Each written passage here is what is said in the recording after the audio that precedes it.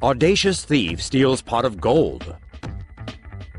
A surveillance video released by the NYPD this week has captured the moment a daring thief made off with a pot of gold in broad daylight in Midtown Manhattan. The footage shows the intrepid opportunist stealing an 86-pound bucket of gold flakes, worth nearly $1.6 million, from an armored truck on September 29th.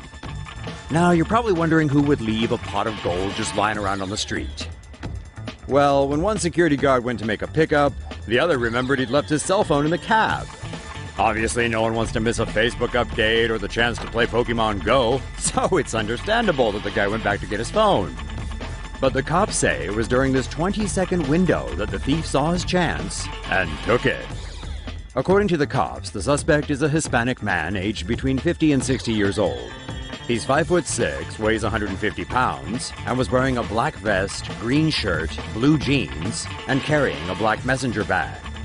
Oh yeah, did we mention he was also carrying an 86-pound bucket of gold that was so heavy he had to keep stopping for breath, for Christ's sakes? The thief made off east down 48th Street before completing his getaway near 3rd Avenue. That's a 10-minute walk for you and me, but it took our ballsy leprechaun an hour to make the half-mile journey. Some reports said the thief got into a van at 49th Street and 3rd Avenue, but others said he simply disappeared. And it's not clear from the footage if this could be the van in question. The cops think the guy is hiding out in Florida, around Orlando or Miami, but there's been no sign of him or the loot. Let us know if you've got any idea of what someone could do with 86 pounds of gold flakes. See a story that really should be animated? Suggest stories to Tomo News now.